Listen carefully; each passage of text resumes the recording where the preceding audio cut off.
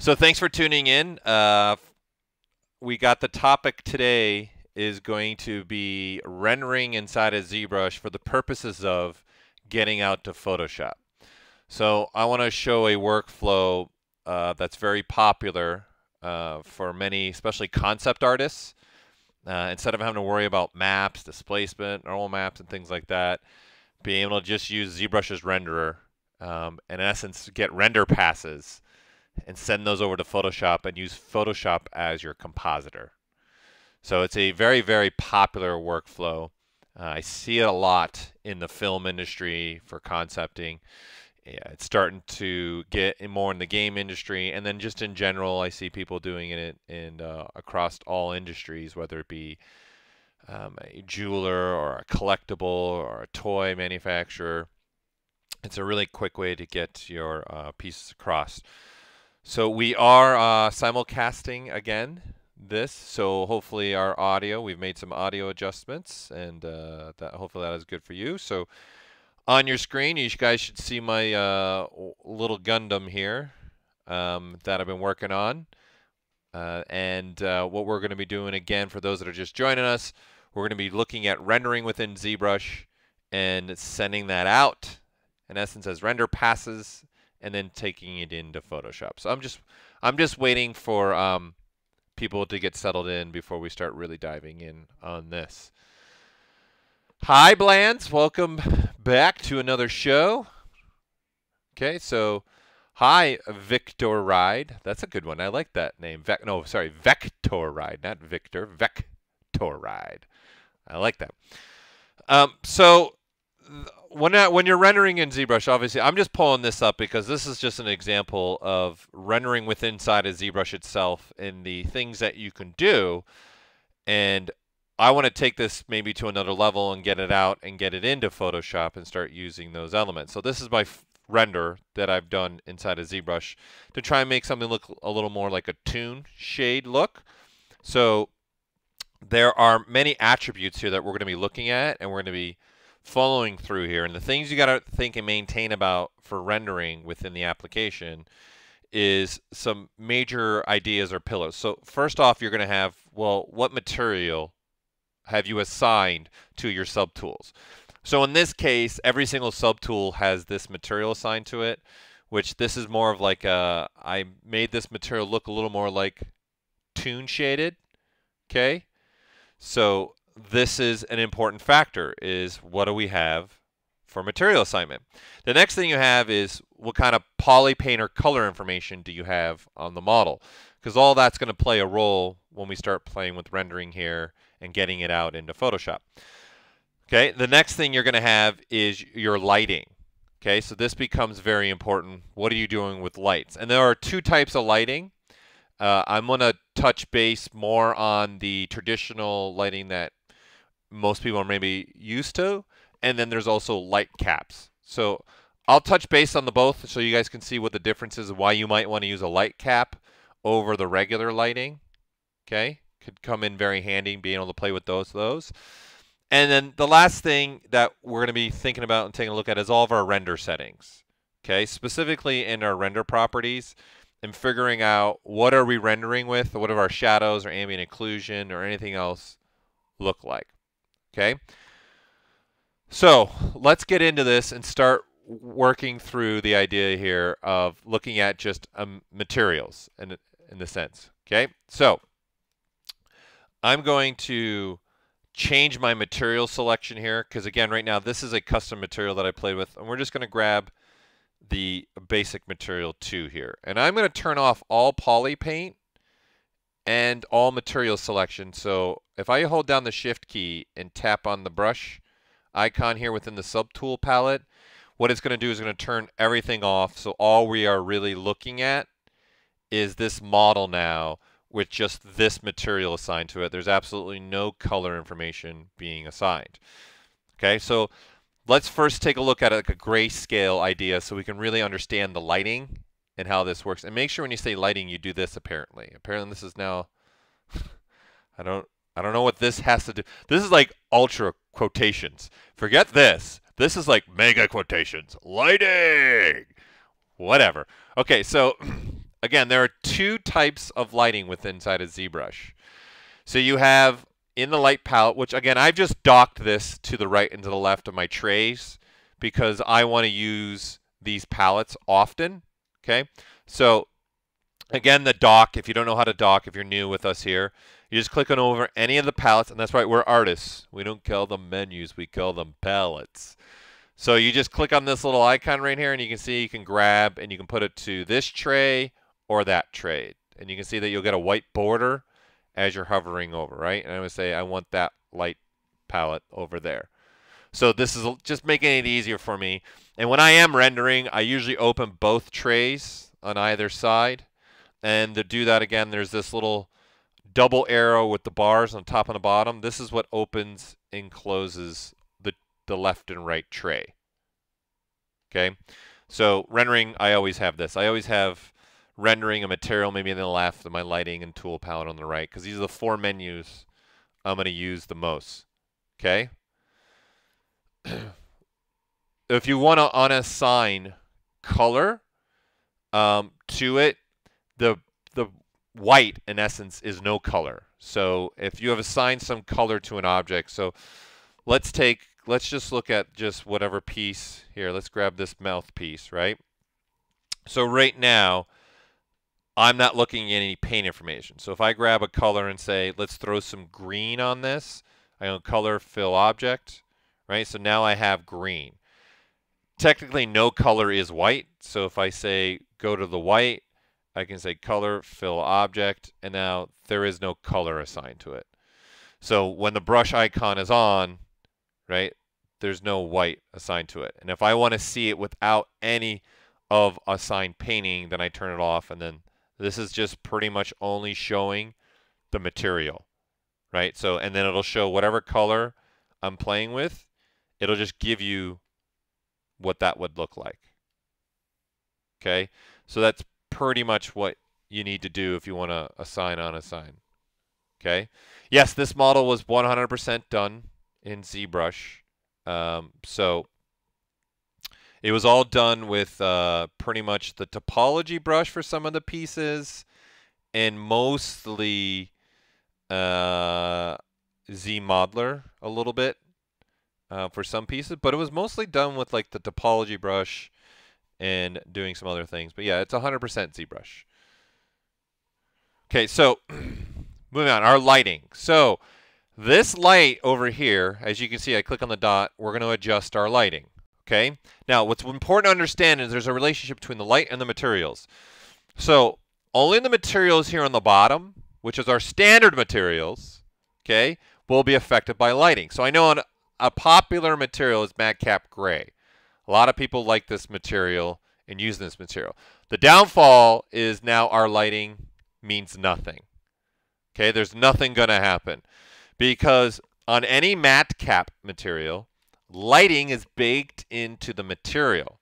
So the ZBrush lights will play no effect to how the mesh looks when it's for the material base. It'll play effects still on our shadows, our ambient occlusion, things like that, but it's not going to play any effect on what it's doing to the model. So we need to be, in a standard material. So pretty much when I'm doing this, setting to Photoshop, and again, we're using ZBrush as our renderer and sending over, I'm going to stick with standard.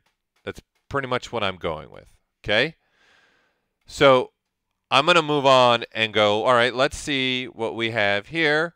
We have a light maybe, and we're going to put it right about there, okay? So your intensity is just pretty much the strength, how intense that light is. So obviously you can make this light what we call pretty hot. What I mean by hot, it gets really, really bright. So if I start turning this, I'll turn it back up. So in this area, as you see, it's getting very washed out white. That's considered, it's too hot for me. So I'm just going to keep it at a default 8.5, 0.85. And then this is obviously your color, so you can add a color to the white, right? So maybe I want to have a little bit of a blue, a little warm tone in it, especially since it's metal.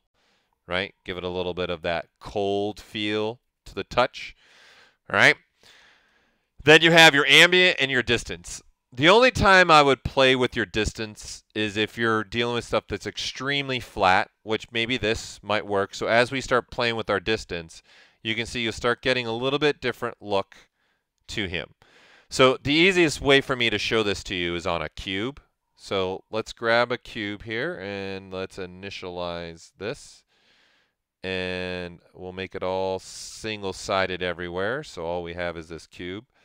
Right? And especially if we switch to, say, something more of a reflective material, you can see what we get here, right? We're getting like just solid colors because the object is perfectly flat and we're trying to reflect something. If you start playing with your distance, you can see now the image will start being seen more. Because now what we're doing is putting, in essence, a little bit of a bend to the light so that the material can actually be seen on this cube. So the distance should really only be played with when you got something extremely flat is really the only time I would play with this distance slider. Which in our case, we're dealing with a Gundam, right? So it might have some benefit here to start playing with this distance slider. Okay? So that's up to, we're the artists. It's up to us what we want. Right? So I'm just going to put it back to 100%. So we're just dealing with defaults. Okay, and we're going to go back to not the bump viewer, but the basic 2 material. So this is one type of lighting, right? And as you can see, as we move the light, right, it's moving it in within the scene and everything's updating because we have a standard material. Now, other type of lighting is our light cap. And you might want to use this lighting instead because there are many more advantages to this lighting over using the standard light. Because you got to remember, as these first standard lights were built in the very beginning of ZBrush. So these are the lights that also work with 2.5D technology, right? And then as we went along here, we started making, obviously, additional features, and we wanted to update the lighting system. So there is a secondary lighting system. So our light caps give us the capability, if I create a new light, okay, you're going to again have the same thing that you have up here where I can move a light around, right? And you can see that's updating. No matter where I go, I get an update to the light. Now, because there's this lighting system and this lighting system, because they're both turned on, both those lights are using the lighting inside of ZBrush. Okay? So if I want to not use this standard lighting, you need to either turn this light off. Okay, so you just click on this and see it's off. So now the only light in the scene is this light that we're playing with in the light caps. Okay, now if you turn off the standard lights and you go to your material palette, it's going to look like this. Okay, so you can see all the matte caps have disappeared and you have no idea what is what. So if you don't want to have that and you're going to want to use matte caps, you can keep this on and then just drop this intensity way, way down to pretty much it's off, right? So now it's 0001, it's pretty much off. And then your materials will be here, the matte cap. So if you guys have ever ran into this, I'm only bringing this up because we had support tickets. Hey, what happened to all my matte cap materials? That's why that would happen, okay? So just to give you an idea. So our light caps, what's really nice about this and why I like the light cap system is, number one, I don't have any kind of limitation like I do up here. So we can only make 8 lights total up here. I can make many more lights in a light cap system, okay? I can get up to 32, 50, 40, whatever number I would want, okay? We have a strength slider, which is in essence pretty much like the intensity up here. So we're strengthening up our model a little bit, right? Saying I can say 0.8, and now it's pretty intense, right? Light. But what's awesome about this is we have some other controls, and 2 big ones is this aperture and this fall off. Okay? And I would say, yes, red hots.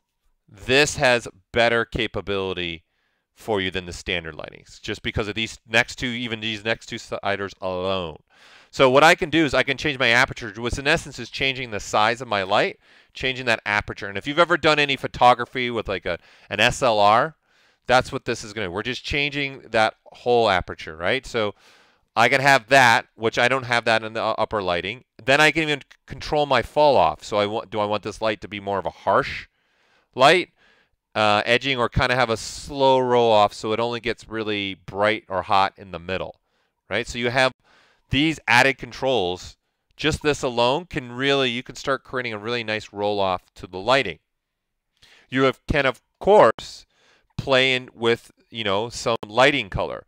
But besides that, you also have a blend mode. How do you want that color or this light to work with the blend? Okay, and the whole light in general. So I can blend my light, okay, in different ways. Okay, so you also have a shadow control. So you can tell if this light doesn't have shadows or want to have shadows. You do have that control with the normal light. So if you open light properties, you can see there's a shadow right here. Okay, so you also have the capability of an opacity control. And this becomes important because in light caps, there's actually, think about, there's a diffuse channel and then there's a specular channel. So your specs are what's happening specularity-wise and reflectivity-wise on the scene. Okay? So this is giving me the capability to do certain things. So for an example, let's make a new light. Okay? Let's make this light have a little bit of color so we can see what's happening. So we'll throw a little red in there. Right? So this is my second light in here. And now what's great is I can turn this into a gobo light. So a gobo light's an old film thing. Back in the day, they would have the lights on set and they would create a metal cutout maybe and put it in front of the light. So if you want it, you'll see it maybe being used still to this day in a lot of different places. You see it a lot when people shine their logos onto something. Or if you've ever been to IKEA now, they're using like lit arrows of where to walk. That's pretty much a gobo light for the most part in essence. So what I can do here is in this alpha texture, I can say alpha, and let's say I want to make the light actually squared. Okay? And now you can see in here the light is squared. I'm going to drop my aperture so it becomes a smaller squared light. And you can see what we have here now. This you cannot do with these standard lights. So obviously there's a lot more control here. Not only that, but we can tile it. So I'm going to say 3 by 4 maybe, or 3. And now I have this tiling that's kind of, we're imitating maybe in a showroom or like in a convention center. So this is very popular for people that do hard surface or people do automotive or anything with transportation, because the reflective lines is really important to an artist like that. So this is another benefit to us, right? So I could keep upping this strength, right? So what we're doing is making the diffuse get this red light, okay? And we're also making our specularity, right, have this capability. So if I start pushing it to the side, it's now pushing this more to the side, bring it in, and you can see the difference. So where our opacity slider comes into play is saying, okay, this particular light, I want to use it more in just the spec. I don't want it to be in the diffuse channel. So this opacity, I can tell it, I actually want to turn it off. So now it's only showing in the spec capability. So now I can say, oh, let's make that specularity be a lot bigger. And then this is what I have going on. So we're getting this red tiled square light only in the spec channel, but not in the diffuse channel. But I can say, let's put a little bit in the diffuse, right? So I can play with this and set, I'm going to say 0.3, and now I have that, and now we can maybe go to a color that's more understandable maybe for what I want. Make a little bit more of a cooler light. So see, I'm getting these nice reflective pieces now in that mouth area. Okay, so I got my diffuse channels, got some opacity in this light, and 100% I want that happening in specularity. So this is really becoming something that I can start playing with a lot. I can even change the width, right, of these. So I have vertical and horizontal width changing of this object. So it's any alpha that you want to bring in. Okay, so I can grab anything. I can grab this if I want, and now this is being tiled, right? So here we'll untile it so you all can see what we're making here. So you can see in this area and then in the spec, right? It's all being controlled by this alpha. Okay? And then next to that, excuse me, you can add a texture. So I can say put this texture also within this light. So now we've got a light, okay? We'll go a little bit smaller. Here, we'll crank it up so you can see it a little bit better, right? You can see we've got a texture now that's also being clipped by the alpha. So if we were to switch to some kind of alpha, let's say something even like this, right? You can see the whole texture's not coming through. Or if we even went to, let's say, a star, right? You've got this capability now, right? And then we can play with our fall off and make that more of a stronger, harsher light, right? And then now you have that capability here. So this becomes in very handy. So I can blur it if I want as well. So this is blurring the texture, okay? So I can click and then select another texture, and then it's coming in. See, it's blurred now. Going back to that. See, it's very blurred because I got it cranked up. So maybe I only want a blurring of 2. So the icon and everything don't update on the fly. So you just click and click it again, and then you'll see the update of the icon to correct. And then your orientation is just a rotation. So I can move this all around. So a person just asked, I think it was Red Hots. Oh, no. Marian Mango asked about HDRIs. Absolutely. That's the benefit of this system as well. Light caps will work with HDRIs. So in the background menu here, we can select an image that has a panorama. So I can say texture, and then here's an image that I want to have inside of my scene. So this is going to drop that image in the background for me to use if I want for any type of lighting or anything else like that. So let's pull away here. Okay, and let's import another image into here. So we're going to go to our program files. Let me get to that portion here.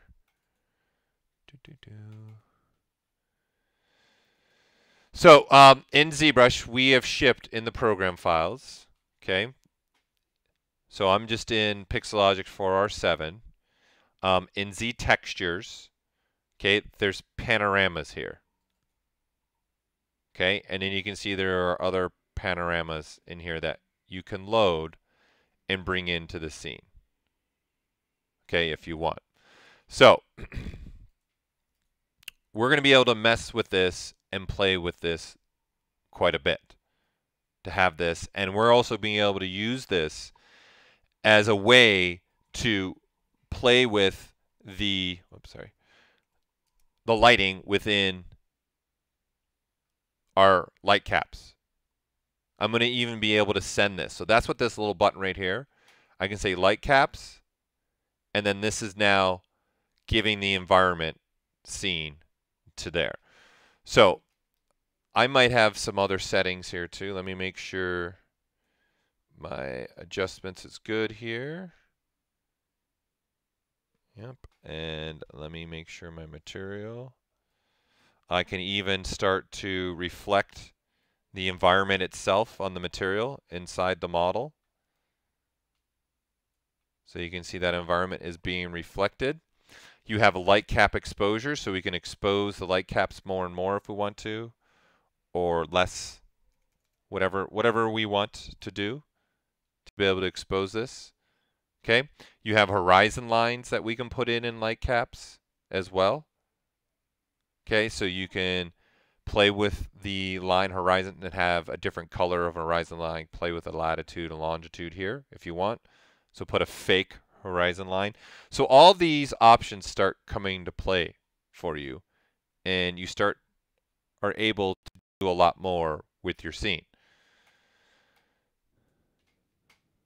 So let me reset. I'm trying to see. We should be able to see our background, so I'm going to reset our scene here. We're in a little new project. And let's just look at just a sphere shape for this and get an understanding here of what we're doing. So you can see this is dropping into place, right? And then now we have this anywhere that I want. Okay? So we can rotate. As we rotate, we're rotating around the whole image. Okay? And I can, if I want, just play with the longitude and latitude of just the image. I can play with the tilt. Well, now we're going to get sick. All right? But if I want, I can rotate off with object, right? So what that does is when I'm now rotating the object, right, and moving the object, the image stays perfectly still, right? And then now I can use, say, like a floor grid to kind of help line up, render this out, and make it look like this is sitting in this scene. So, of course, I can turn it off, though, and turn it on. And again, we can switch to importing and say, here we go. This is my house. You know, very nice. Wonderful. There's my pool right there. Yes. Swimming laps in my pool. There you have it. Not really. This is not my house. So, we can import anything we want as an HDRI. So now if I want to use this, right, as my lighting, okay, I hit this light caps button. And what ZBrush is doing is taking that light information and applying it to our light caps. So we have a diffuse and spec based upon this HDRI image. And again, if I have a standard material selected from down here in the modifiers, I'm going to be able to do environment reflection. And this is why I want to also switch to a sphere, so you guys can see this a lot better. You have the capability, and we'll divide up, okay, to actually reflect the environment right in this. So this helps, obviously, with some hard surfacing and things that you want to do here, okay? In our render properties, okay, you see this detail slider? This is affecting how it's seen inside that sphere. So you can see, I haven't changed anything polygon count wise, but you can see the image isn't as good quality. It's kind of, okay, it's kind of pixelated, if you will. So this detail slider, which default is 3, that's in essence saying the quality. So if I go all the way up to 4, you'll even get a little bit better quality of reflection within this sphere. But then that ups your render time, right? And up all your quality. And don't forget, all your render times, there's multiple factors in here. The number of lights we're adding, okay? What we're doing with materials, what we're going to start doing here with shadows and things like that.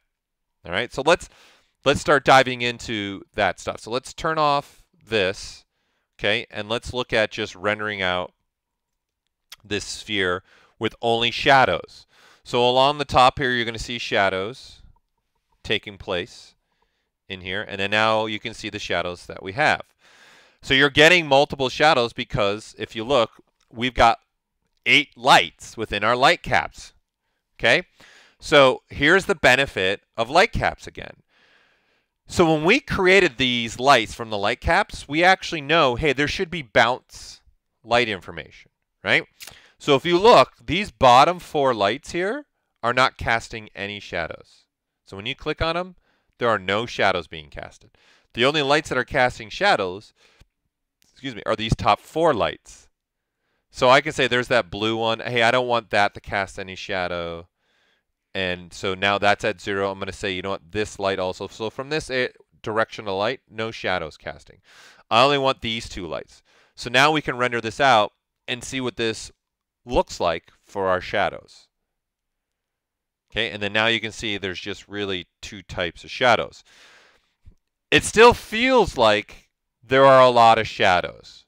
Okay, so let's do this. Let's just delete all of our lights out of here. And let's go back to our basic lights and let's discuss a little bit about what we can do with shadows, ambient inclusion, and so forth. Okay, so I'm just deleting all the lights that we have here, and we're just going to use the standard light. Okay, so now that's all I have here is my standard light. So when I render this out, this light right here is what's giving us our shadows now. right? So I can move this out here maybe and say render. So looking at our shadows, number one, you can see they're being clipped. Number two, you can kind of see why is there multiple shadows when there's only one light.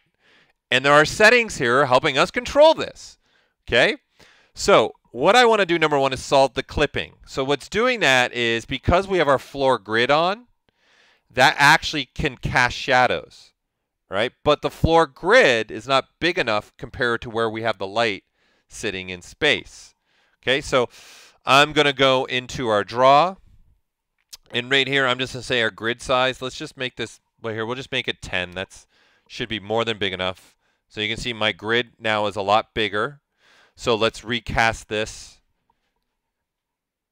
And then there you go. So now we're getting the shadow. So what becomes an important element to us is what are we trying to do? So when we started this, I had loaded my Gundam where it's more of the toon shading. So if I'm casting a shadows, I probably want my shadows to be that toon look, which would probably be kind of harsh shadows. So I have to know how to do this. So even with one light, you can see all the multiple shadows being cast. What's controlling that is our BPR shadows. Okay? So you have these two sliders on the top, which is our F strength, and the one next to it is our G strength. G strength! I just had to do it. So anyways, so our F strength is for our fourth floor strength. So if I say 0.5, that's pretty much 50%. Now what's great about ZBrush, because I haven't had changed any of the lighting information, I haven't changed any shadow parameters in the fact that how many shadows are casting your angles. I'm only changing the capability of how dark the shadows on the floor. So when I re-render, the render is very fast.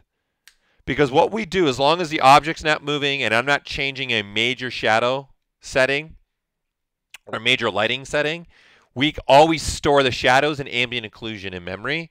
So we just reuse those shadows.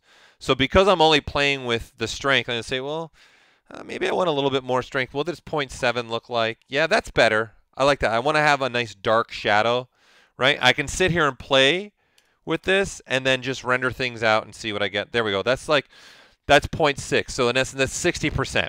So then obviously in the G strength, we can do the same thing. And I'm going to stop. That's my last time doing G strength that way. I can render this out, and that's changing the opacity. And when we load, we're going to load a character here. Okay, I'm just trying to keep this basic simple so we can understand this. So the next thing we're going to look at is our rays and our angles. And this is really important. So think about it. We've got a light sitting in our scene. Okay, and take my head as the sphere. All right, we've got a light sitting here in front of me here. Okay, and I want to say this light is allowed to have so many rays being cast from it. Okay, so that's what these rays slider is. So I can say actually what I want is 30 rays.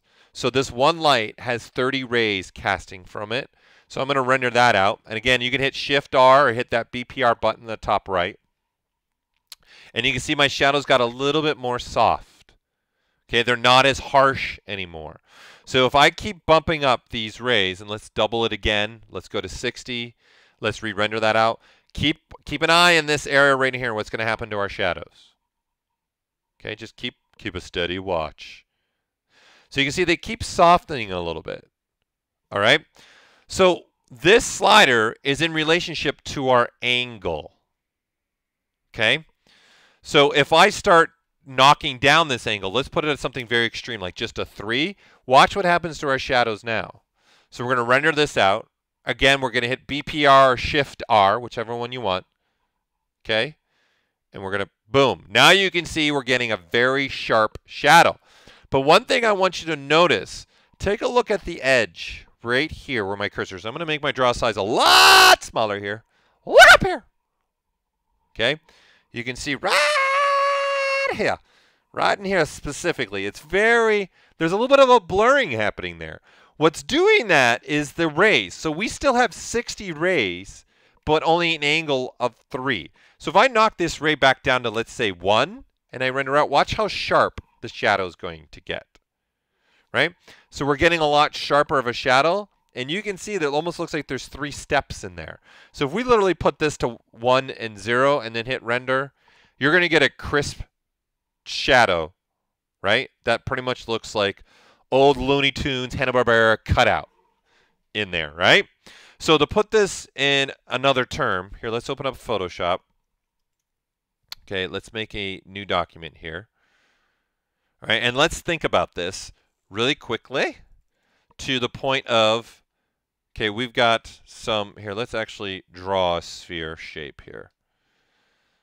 So let's put, right now we've got a sphere in our world. Okay, and let's make that sphere. All right, so let's change the color. Let's make a green sphere. Okay, go back to my brush. So think about this. Okay, we have in our scene, I'm going to make this a lot smaller. And let's grab a color here so we can see. So we have a light in our scene here. Okay, that's sitting up here in the corner. Okay, so think about here. Let's just, whatever. Yay, it's a light. Yay. It's got a cord. Woo. Okay, so there's a light in our scene here, okay? There are rays being cast to make our shadow. So think about one ray is just one casted ray doing this, right? The minute I start upping the number of rays, I start having more of these rays casting to the sphere, right? And what our angle does is it restricts how much of that. So let me switch to a different color here. Let's switch to an orange. So our angle, in essence, is an angle of degrees. So how much of degree opening do I want? So right now in ZBrush, we have a 3% opening. So if we turn this off, okay, and I say there is an angle, but it's only 3%, let's just say. And then now my rays, even if I have 60 of them, they have to stay within that orange parameter. Okay? So if I go back and say, you know what, you get a bigger, in essence, per number or angle.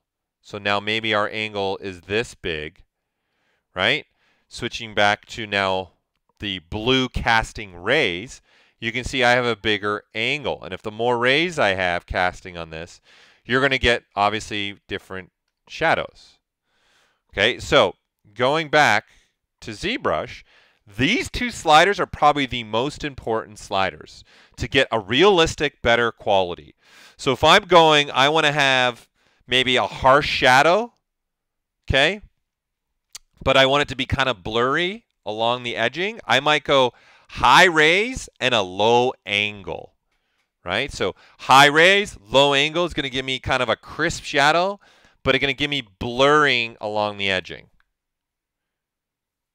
Right, so there you go. So see, I got a nice blurring, but it's a really more, you know, from a distance, you're looking at this, it's a crisp shadow.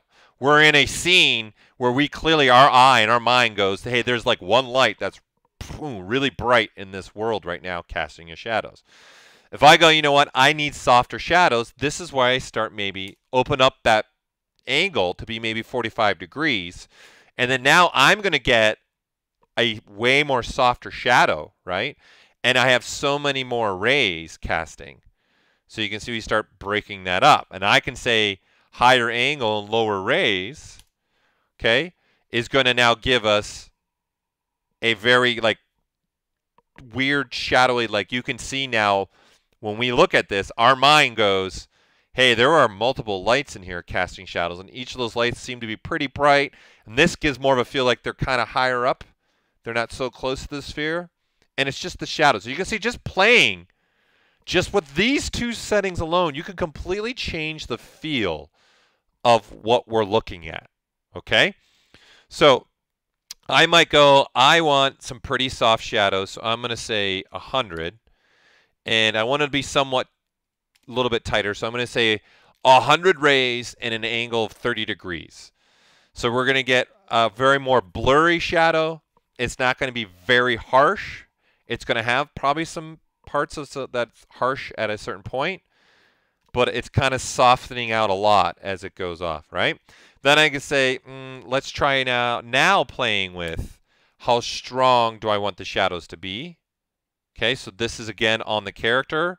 I'm going to say 0.7 is good. Maybe the floor, let's go to 0.5, 50% strength on the floor here. Right, so great. Okay, we're starting to have a shadow capability. Now, the resolution slider below, that's the quality of shadow. So the higher your resolution, the better quality you're going to get, and this is in pixels. So the safe thing to do if you want to play with this, looking at your document, you can see my width and height. The safest thing to be, if you want to have really nice, good quality shadows, double the resolution size minimum to the biggest size of the document. So you can see my size of my document is 1868, right? So I would want to have something around 3900, right, within the resolution of shadows, which is pretty much what I'm sitting at right now, 4096. So if I start dropping this way down and like say putting this at 512, right, the quality of my shadow is definitely going to change. And you can see because I changed the setting, it's re-rendering the shadow. So anytime I play with resolution, angle, arrays, it's going to change the quality of your shadow. So this is what your resolution does, and it's doing it in pixels. So the slider next to it, the blur, is blurring after render. So we'll render it, and then we'll add a little blur to just the shadows. Okay, so cranking that blur slider up makes your render time a lot longer, okay? But your rays and your angles, okay, is really what helps you depict. So let's load something that's a character here. So let me grab something new here. Let's just grab something that ships with ZBrush. So anybody that watches this again, wants to rewatch it, you guys can play with this capability here. Hold on. Let me load Mr. Earthquake. Okay, so here we go. We got Earthquake. Okay, and then of course we are still reflecting this environment. So I'm going to turn this off. Okay, and I'm going to tell also in the modifiers, right? I can select what material by doing this. So I can click and draw over and I can find what material, okay, that I have in here and what I wanted to play with. Okay, and I have the capability to do whatever it is I want to the material. So this is a way you guys can actually select with material. Okay, so we want to have just this light, okay, in the scene and nothing else. Right, so now when I render out, okay, we're only still rendering our shadows. So obviously we need ambient occlusion now. So we need the darkest dark, especially where his foot's on the ground, to be depicted within the render. This, of course, is going to manipulate render time. And then what I mean by manipulate, it's going to give a longer render time as we keep adding these things and playing with these. So we've got the shadows here that I've been playing with. What we have, I'm going to say that's pretty good. That's nice. I like that. So our ambient occlusion does not become available until we do this. Okay, this is your ambient occlusion. So we're in render properties in the render palette. We have shadows and ambient occlusion.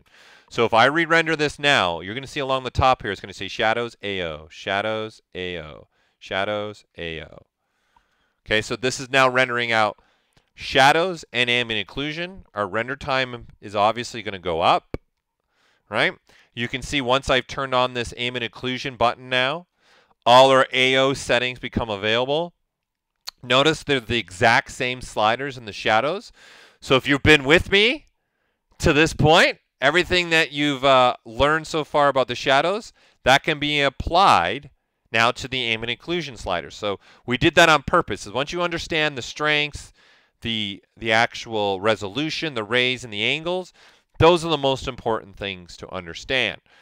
The V depth and length depth, these are changing things.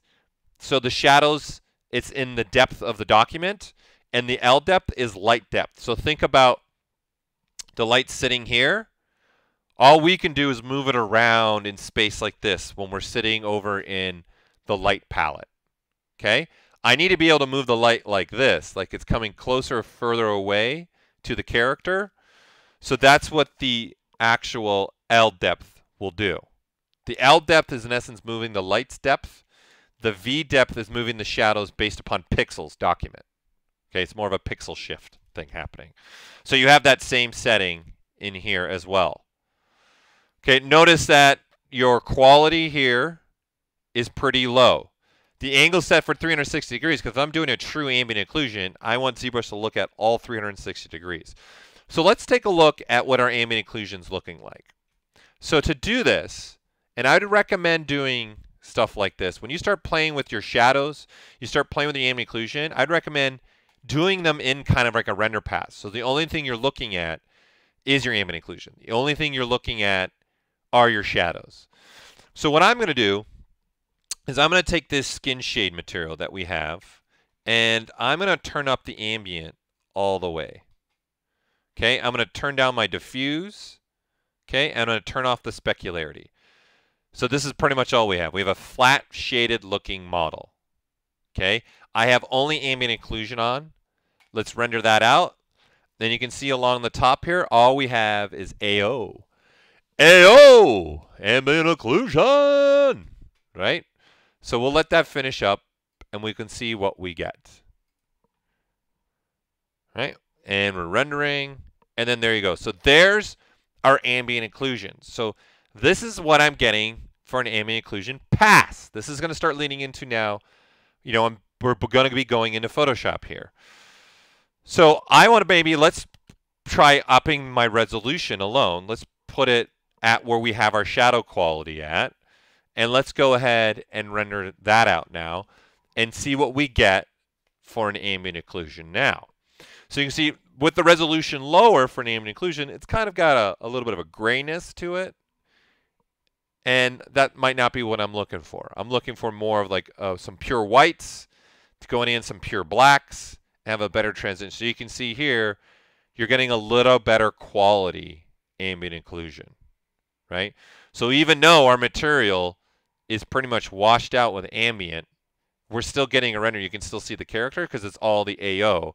And now we're getting some very nice AO in the portions where we should, right? Because we should be getting those really dark, dark, dark spots where light can't get to.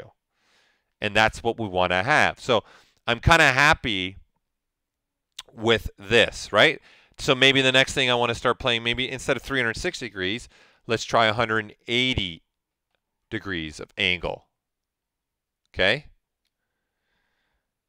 So I'm glad the question just came up about how do you do the render passes. We're going to get into that because we're going to be starting now taking all these things we're talking about and combining them to do render passes to get out to Photoshop. So you can see just changing the angle alone, what that's doing, right? So this plays a significant role in understanding, you know, if I'm going down with less rays, okay, and keeping my angle at 360 degrees, I have an understanding that I have a 360 degree, but there's now only 5 rays. So you're going to get a little bit better, different quality of ambient occlusion to your model. Okay, so let's put it back. I kind of liked at 20, so we're going to keep it there. Okay, and let's turn on everything again in your painting information and everything we want. Let's select a different material. Okay, so we've got basic material 2. Okay, this guy in particular has the skin shade assigned to him, right? So if I, again, click and do this, you can see that's the material. So if you want to, you could bring this material back into light, okay? And now get a specularity, add a little more diffuse. Okay, this material is nice, but there's not a really good shading quality to it. So it might be better to grab, say, one of the basic materials to have a stronger shading material to it, right? And what I can do is assign, I want to say all these subtools get this new material. So I'm going to go to Plugin, I'm going to Subtool Master, and I'm going to say Fill. And I'm not going to say Color, Material, or Color Material. I'm just going to say Material, and then say OK.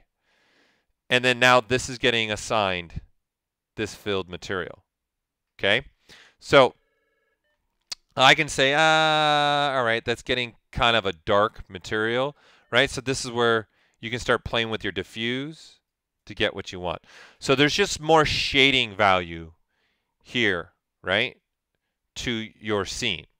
So this is the benefit of switching to a different material. And I can up the ambient maybe a little bit more instead of using just the skin shade.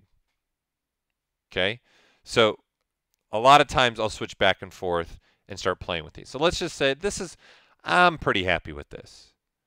Okay, so we're going to start going. We need render passes out of ZBrush because we need to get these into Photoshop.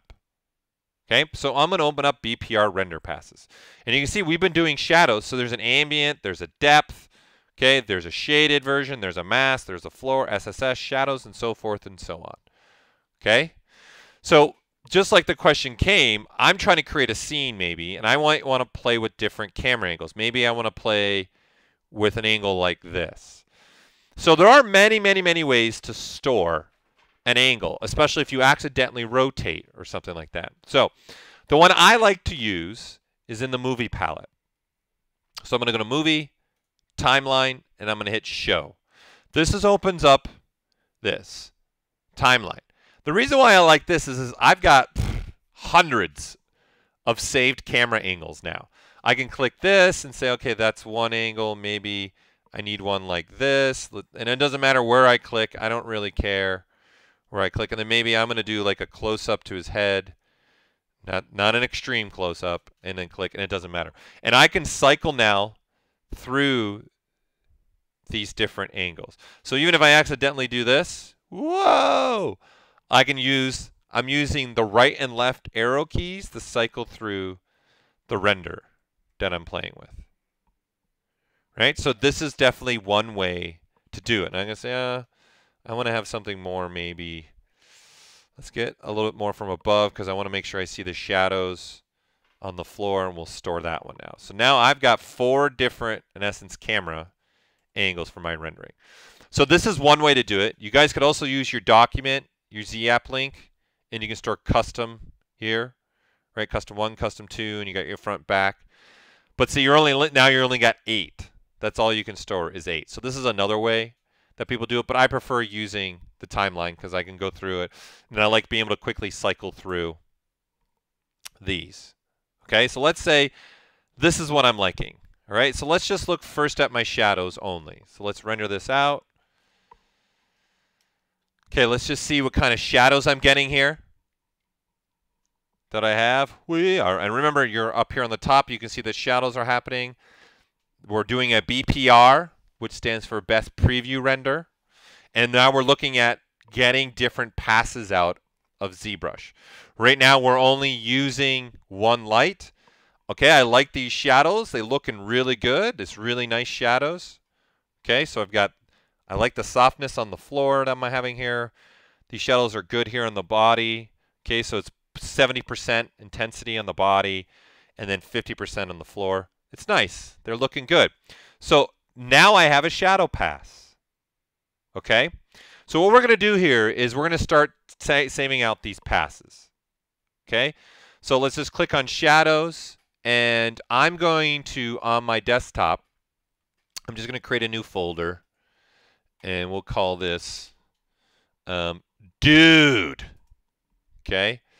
And here we'll bring this over so you guys can see. All right.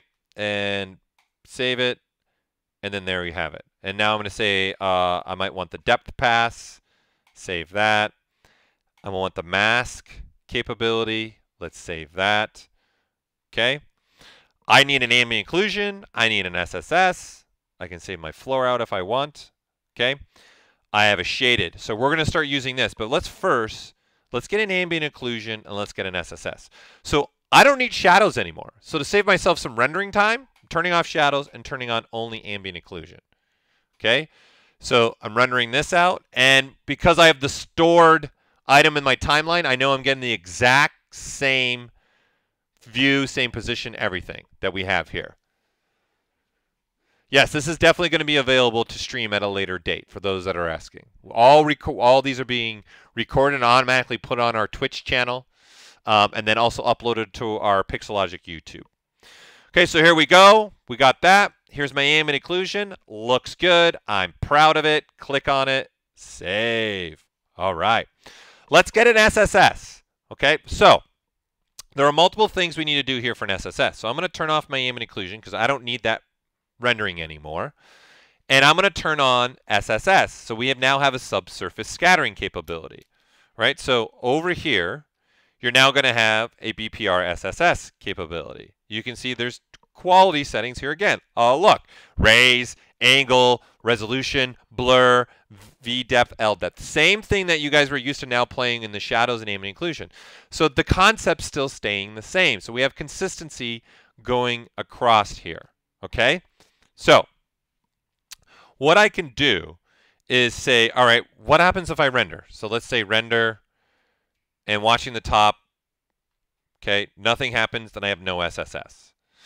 The reason being is we need something else. Besides just turning it on in render, we need a light that will make an SSS. Okay, so you can see in the lineup properties, this is casting shadows. It can also cast an SSS. Right, so we can either turn this light on or we can make a new light and then we can tell ZBrush to render that out. Right, and then now it's trying to create an SSS. Okay, so I'm going to say, you know what? I don't want this light to be my SSS. I'm going to make a new light. So I'm going to click on this. All right, this light here. Okay, so you click once to select, and you click again to create. And what I want to do is create a rim light. Okay, kind of a light coming from behind, because that'll help push that SSS capability.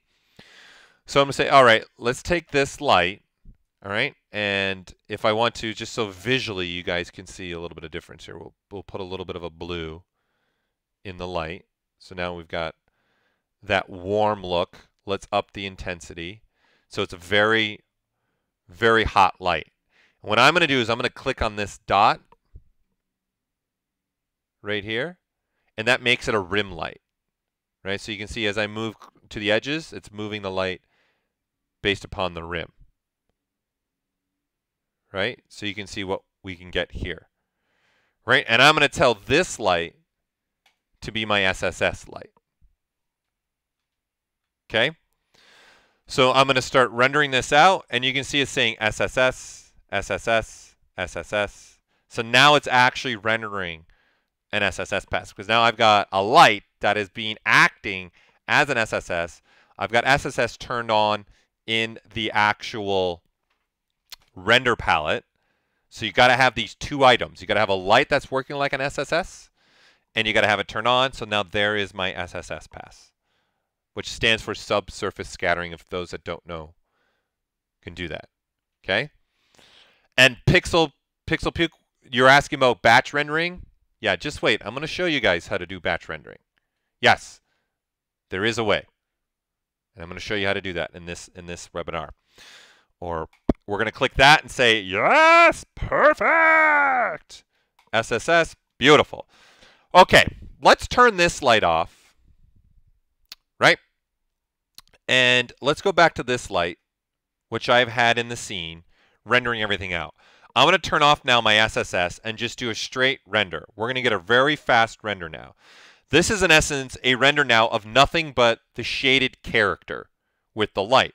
So in this shaded scene now, okay, all there is shaded. In essence, the diffuse with the lighting. There's no shadows, there's no ambient occlusion, no nothing. So I'm going to click on this, and I'm going to call this key light. So I'm just going to use the main lighting that exists in the world today, which is the 3 key light system. So you have the key light is in essence your main light. There should be a side light kind of helping playing with that, and then a rim light, minimum. Those are the number of lights that we want to have. So let's at least get those. So I'm going to use the exact same light. Here's the beauty. Okay, I'm using only one light, and I'm going to use this one light to render out multiple passes in different lighting. So let's make this be more of a side light now, maybe coming from, let's say, since the shadows are casting over here, let's put this light over here. And notice I'm not changing the color of my light. I'm not worried about any of that. Don't worry about any of that stuff. Okay?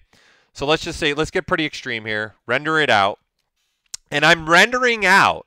And this is important because at render time, ZBrush is using this S-Pix, which is a quality setting. So this is the quality of lighting that you're getting, okay?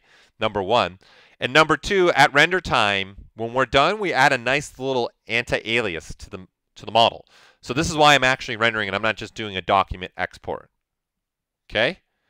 Lutha Z, we went into light caps at the beginning of this stream, so if you were joining us late, we went into light caps at the beginning. So now I'm going to say shaded, perfect. I'm going to call this my side light. Beautiful. Okay? Let's turn this into now a rim light. Okay, so again, you're just clicking on this dot, and I'm saying, all right, let's put a rim light here. Let's see what that looks like. And the beauty is I'm looking at only what's happening with this one light. So I'm looking at this a light by light basis. So I'm rendering that out. Again, everything's turned off. So as far as shadows, aim, and occlusion, there's none of that on because I'm rendering quicker now. And I can call this, let's call this rim 1. Okay, and I'm going to say rim 1 because maybe I want to make another type of rim light coming from over here. And let's even go further. Yeah, maybe something like that. Let's render that out. Okay, so this is now rim 2, or I can call this, if I want to, top rim. Okay, whatever I want to do for that. Maybe I want to throw another, maybe I want to put like a bounce light in here. So let's make this back to being a non-rim. So let's put a little bit of a bounce light maybe down here towards the bottom. Okay, now he's super scary. Totally makes me think of The Godfather lighting, which is a great film to go watch lighting with. Okay, click on that, and I'm going to say bounce light. Okay, let's add another maybe soft, another side light now coming from the other angle, right? So our first one, we came from here, so let's now go from the other side and have it be up a little bit. Okay, let's render that out. Perfect, beautiful, shaded. Okay, so we're going to call this side light 2. Call that number dos. Okay, so what we have now is we've got, let's recap here so far what we have. Okay, so you can, I'm looking at a question, can you practice being used as a renderer to texture from, so the question is, can this practice be used as a render to texture from a meshed UV? So are you talking about bringing in a texture for, can you elaborate a little bit more for me? Are you talking about having a texture on a model and then using that? Because of course you can do that. You can even apply the texture as polypaint. So it doesn't matter if it's polypaint, it doesn't matter if it's a texture on the model. That absolutely, all this works that we're covering for that, if that's your question, to just make sure. Okay, so now, recap. We've got a depth pass, we've got shadows, we've got an aim and occlusion, we got an SSS, and we got a mask. We did several passes, and remember, all we did is used one light, and we're just moving it. So we got a key light, we got 2 sides, we've got 2 rims, and I made a bounce light. And there's nothing saying we're going to have to use all these lights. I'm just might as well render as much as I want. Okay, so now what I want to also have is kind of like when we were talking about light caps with reflectivity.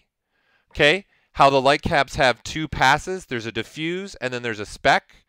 Okay, so you can just choose between these in the area. We're kind of replicating that. Okay, so what I want to do is actually say, hey, you know what? Let's play with this a little bit. And let's do this same thing, but for the purpose of filtering and going to Photoshop. Okay? So I'm going to switch my material. I'm going to switch to, say, reflective map. Okay? So nothing happens. And what I'm going to do is hold the Shift key, and I'm going to click on that icon, that brush, again. And if you remember, that's really important. All right? So I'm going to say this is a reflective pass. Okay, so let's render this out now. And we're getting the quality that we have. And I'm going to click on this pass. And I'm going to say reflect. Let's just call this reflect 1. Okay? And then let's say maybe let's try a different. So maybe one of the chromes you want to play with. You can try a different any one of these chrome passes, right? There, you know, there's the gorilla, whatever you want, or maybe you start creating your own. It's your world. That's got some blue in it, right? I don't want the blue. So looking through these, this looks great, right? So I'm going to render this out. Okay, and there you have it. I'm going to hit the BPR or Shift R. So I just did Shift R, and I'm going to click on this, and I'm going to call this Reflect 2. Okay, and there we go. So we've got a nice base now, okay, and going out of here and getting into Photoshop. So let's do that. Let's load these files into Photoshop and see what we can start playing with and doing with these. Okay, so let's go over to our Photoshop here. Boop. All right, and what I'm going to do, all right, is I'm going to bring in my images. So now what I like to do is bring in my images a different way. So I'm going to go to the capability in here where you have your automating, you got your you got your scripts and your import. So under scripts, there's load files into stack. Okay, so I'm going to click on this, and it's asking me, okay, what files do you want to load in? I'm going to say browse. I'm going to go to my desktop, and here's my dude. And now I'm going to grab every one that's just a light pass. Okay, so unfortunately, Photoshop right now at this time won't load in the grayscales. So the grayscales are AO, the depth, the mask, the shadows, and SSS. But I can load in the bounce light, the key light, these reflects, the rim, these side lights, all of these. I won't be able to load these in. It doesn't load them. So I say OK. There they are. Okay, I hit OK. And what it's going to do is Photoshop's going to do the work for me of loading all these in and stacking them for me, right? And giving the names and keeping the names. Right? So you can see over here to the right now, I've got all my lights are in there. Okay? So now I just need to bring in the other objects. So we need an AO. So I will copy that, and then we will paste that, and I'm going to rename this so we know what it is. Okay, AO. All right, then I'm going to open that. Let's bring in our depth. Okay, if we want to have that. And again, I'm just making all the passes because I don't know what I'm going to use, right? So it's best to do more than not enough. Okay, so we'll open that, bring that in. We're definitely going to need a mask layer, so we'll copy that. And we will paste that. And that'll be our mask layer. And then let's bring in the shadows. Okay, so let's copy that. Here, we don't need AO. We don't need depth anymore. We don't need the mask. I'm just going to close some of this stuff up. So keeping it a little bit more clean. So here's our shadows. Whoops. Might help if I spell shadows correct. Okay, and then the last one, let's open up our SSS. Okay, so we're going to copy that and bring this in, not that scene, this scene. And we'll call this our SSS. And there we go. So now we got all of our passes here, right? And I'm just looking now at lights. Okay, so I probably want to just start only with the key light, right? So I'll have the key light and let's say the side light. And we'll stay away from reflectives right now. We'll stay away from a bounce light. Let's say rim 1. Let's not have a top rim, and let's start with here. So what we have the capability to doing now is we can start playing with this by a light basis. Okay? So I can say, all right, I've got, this is my light. Now let's turn on my side light. And then now it's doing a combination. But because we're in Photoshop, I can say, you know, I don't want that to be so much opacity. So I can start manipulating this. And it's me manipulating the image instead of trying to manipulate the light. So then we can start doing a lot of real-time elements here, right? And if I want to, I can even add a color variation to this if I want, right? So in your image and adjustments, okay, we have your color balance and you have levels and things like this that we can start playing with, hue and saturation, right? So I can start playing with this and start saying, I want this light to have a little bit of maybe some red in it, a little bit more some magenta, and I can start controlling this light to even have a different color to it, but it's real time, right? That's the beauty of this. It's a render pass that I'm manipulating in real time. And then I can say rim light, very nice, okay? So maybe let's play with the levels and let's even cap this light a little bit different. Let's go more this way, maybe that way. Say okay. Let's change a little bit of the color. So again, I was just hitting the shortcut, by the way, Control L, okay, to bring up my levels. Okay, and then Control U will bring up our hue and saturation. I can play with this. Maybe have a little bit of yellow. And then now I can say, okay, that light isn't going to be that strong. Right? And now, on top of this, I can say, you know what? Let's change this to be more of a screen. And then now let's play with the opacity. Right? And then now you can see the parts where that yellow is really coming through really there. You know, the side light, you know, instead of a normal, let's maybe screen that as well. Okay? And now you can see it's really bright. Maybe I liked normal better. Right? Or there's multiple things you guys can do here, right? We can do an overlay. Now that's a little crazy. Looks like he got sunburned just like that. You can do a multiply. Right? So it's up to us now to start playing with this and just real time messing around with this. Right? Maybe that's a little bit more what I want in there. And now we just start continuing adding. Okay? So I want to make this be maybe a blue. Right? But you see the whole thing's turning blue. So I want to adjust, again, my hue. Maybe I'll just adjust the hue to play with this a little bit.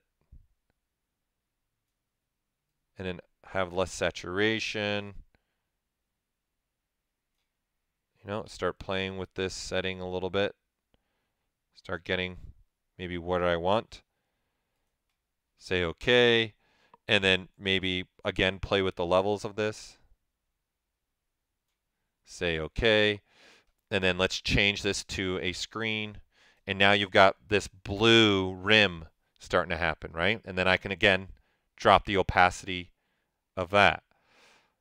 Okay, so you can see the benefit here is we're just using ZBrush as a nice render pass. Now we got a side light, another one. Let's also throw that on as a screen. Okay, it's too bright.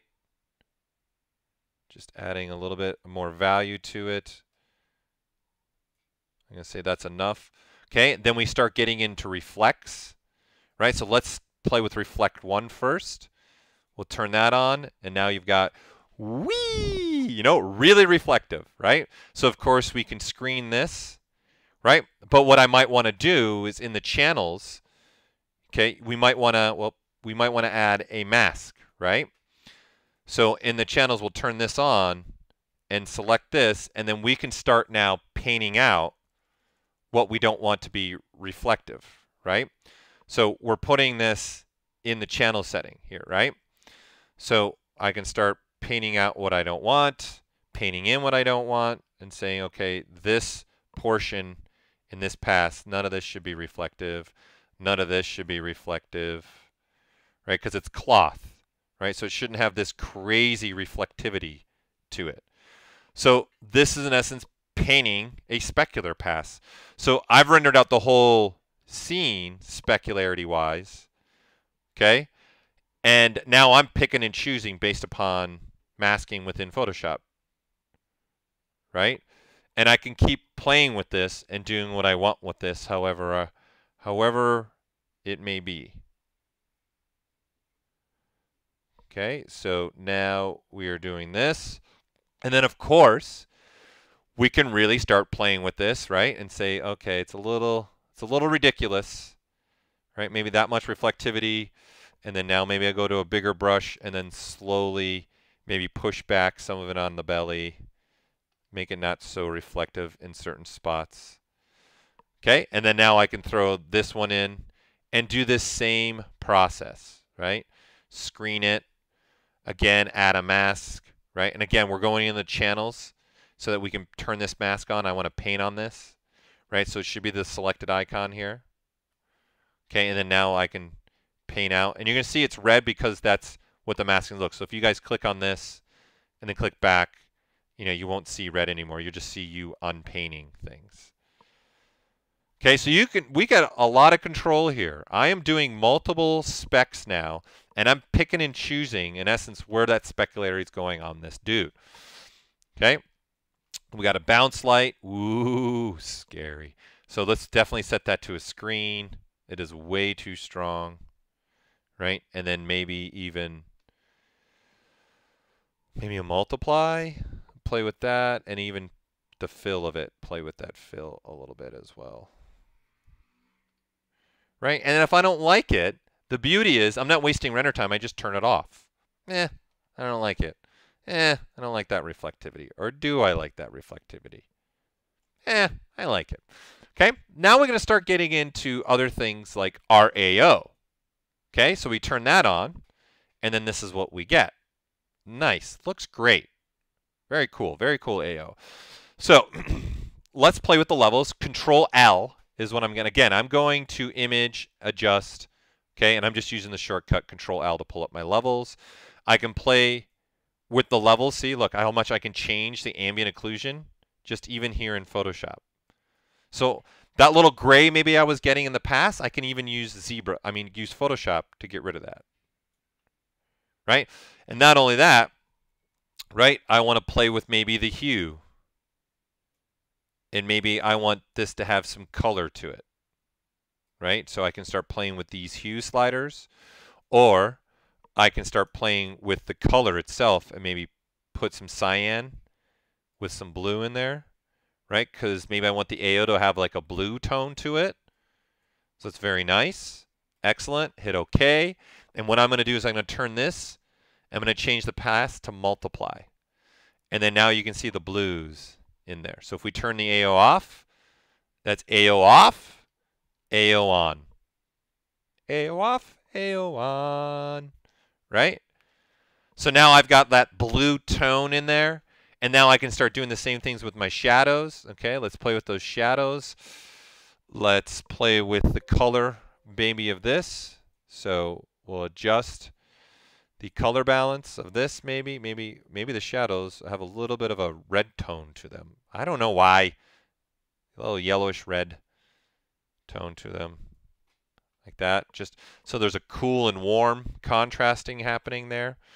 Then we'll change this to our multiply. And then there, now we've got shadows. We've got an ambient occlusion, right? And then, of course, we can still play with the opacity of all this. Right, and I can say the AO, I don't want it